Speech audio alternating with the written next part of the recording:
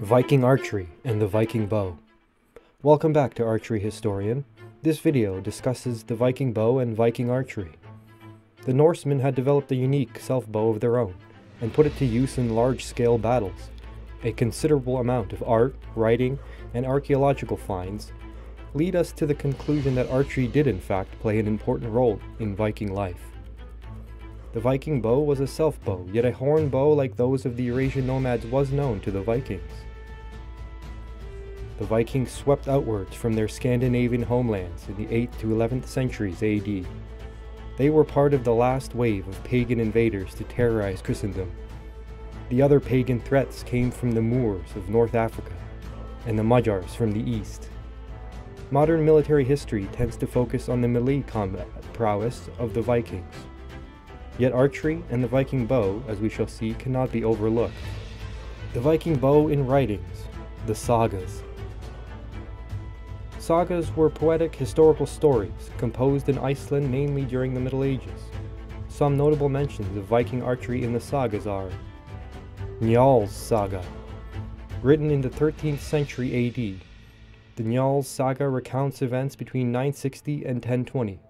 The main character, a fierce warrior by the name of Gunnar Humandarson, manages to hold off a numerically superior foe at his home. This is done primarily with the use of his bow and arrows. Olaf's Saga. Olaf was a mighty king who was instrumental in bringing Christianity to Norway. His rise to power had concerned and angered many of his neighbors, who would become his enemies. An intriguing part of the saga details the fierce battle of Svolder. King Olaf is ambushed and outnumbered at sea by his rivals. He binds his 11 longships together, with his personal warship, the Long Serpent, in the center. The enemy ships, by most accounts, are about 70 in number. King Olaf fights valiantly, but the enemy is gradually taking his ships and making their way to the central vessel. One of Olaf's trusted men, Einar Eindridason Thambar Skelfer, is well known as an expert archer. He tries to pick off the high-ranking enemies on their ships with his mighty Viking bow.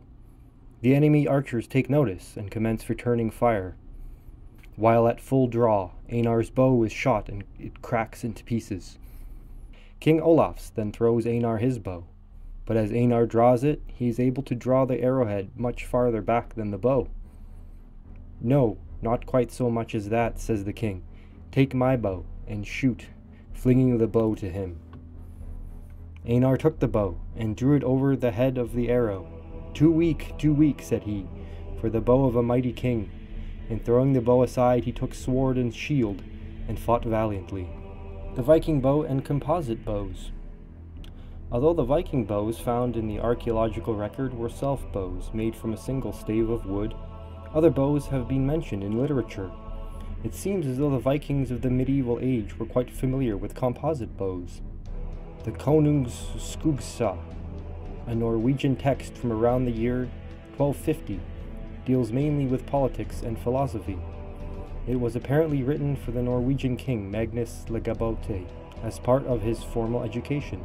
The book is divided into 70 chapters and 3 main sections. Chapter 38 is especially interesting as it pertains to our study of Viking archery. The chapter is titled Weapons of Offense and Defense, and it mentions the term hornbogi. It is described as a shorted bow that is ideal for mounted archery. The Vikings, being a seafaring people, with vast maritime trade routes and commercial connections with many merchants from mainland Eurasia, could have very easily come into contact with Asiatic composite bows of the steppe by the 13th century. Vikings' interest in commerce as well as warfare would have certainly drawn the attention of the Vikings if they were to be exposed to the composite bows of the steppe. The Viking bow and the law. Icelandic legal texts give a common unit of measure as ordrag, which may be translated as bowshot. A later amendment to the Gragas, an Icelandic legal text compiled after the Norse period, describes an ordrag as roughly 200 fadmar, about 480 meters. This is certainly at the limit of the distance of traditional bows, fortunately for the student of history and archery, there are some archaeological remnants of various bows discovered, which we will discuss in the following section. The Viking bow unearthed. Archaeology. The Vikings had buried their dead with several artifacts, tools, and weaponry that give us a glimpse into the world of the feared Norsemen. Of particular interest are several bows that were found in former Viking lands, or in lands where they frequently raided and or traded. The Viking bow. Ballandary bow, Ireland. The Irish had seen Viking raids in the 8th century that continued well into the 9th century AD.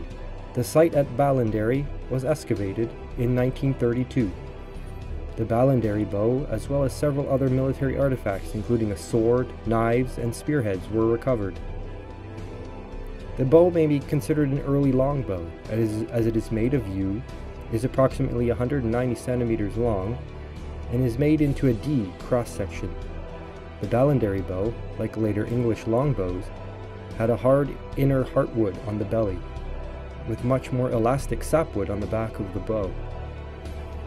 The bow itself was nearly fully intact, with about 5 centimeters of material missing from one end. The fully intact end had a shallow 5mm nock on one side of the bow. This is an unusual feature with historical and traditional bows, which typically have symmetrical nocks on the bow ends. The Hedeby bow, from Germany/Denmark. An important Viking trading town located on the Jutland Peninsula. Hedeby, or Hatabu in German, preserved many artifacts from the height of the Viking Age. It was in fact the second largest city in the Viking Age and the oldest city in Denmark, until it was ceded to Germany in 1864. Archaeological work on the site began in 1900. A museum was opened next to the site in 1985, which houses many interesting historical objects. These include day-to-day utensils like cookware and cutlery, as well as military hardware, which included axes, swords, spears, arrowheads, and the Hedeby bow. The Hedeby bow is made of yew with the classic D cross-section and measures 191 centimeters in length. Both the Hedeby and Ballandary bow is made from yew. A small notch is cut into one side of the upper limb, and a type of knot system was used to tie the string to the lower limb. The Viking Age settlement at Birka in Sweden. This particular settlement was founded around the year 750 AD and was a very important trading town in northern Europe.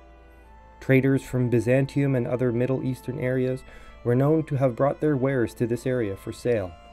It is one of the earliest towns in Sweden. Of particular interest in the study of archery are those bone fragments and other archery-related accessories that were found at the site. They were all related to archery and archery styles that were common on the Eurasian steppe, not northern Europe. Several bone plates were unearthed that were used to reinforce composite wood horn sinew bows. The arrowheads discovered at the site also bear the distinctive shape of late Hunnic, Avar, and Magyar arrowheads. The archaeological evidence suggests that there may have been trading in arms between the Vikings of the north and the riders of the steppes.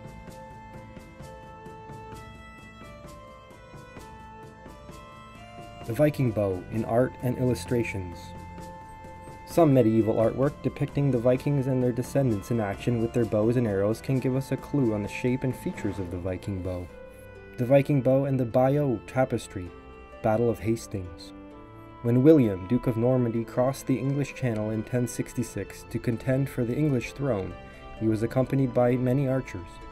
The Bayeux Tapestry, which depicts the events of 1064 to 1066, including the Battle of Hastings, shows William's archers in action. Their bows bear a great resemblance to the bows unearthed by archaeologists at a later time. Characters from Norse mythology who are associated with archery. Ulr. Ulr is the Norse god of archery, hunting, and skiing. He is considered to be an expert archer and is often depicted with a bow and arrow. Skadi. Skadi is a goddess of winter and the hunt in Norse mythology. She is also associated with archery and is sometimes depicted with a bow and arrow. Odin. Odin, the All-Father of Norse mythology, is not specifically associated with archery, but he is sometimes depicted as a skilled archer. In some legends, Odin is said to have used a bow made from the wood of Yggdrasil, the world tree. Egil. Egil is a legendary archer in Norse mythology. He was said to be able to shoot an arrow through an apple while riding on horseback, and his skill with the bow was unmatched. Want to dive deeper into Viking archery and the Viking bow? We would highly recommend you check out Dan Hoy's book, Bows and Arrows of the Vikings. It is a thorough examination of the Viking bow and Viking archery. Dan has many years of experience in constructing Viking bows and put in his good work and time into the topic. The work is extensive, with over 200 pages, over 250 illustrations, and over 60 photographs. Some of the topics covered include how to make your own bow and arrows in the Viking style, contemporary illustrations, archaeological finds, Nordic wood bows, Viking bow accessories, shooting a longbow, safety precautions, shield shooting experiments.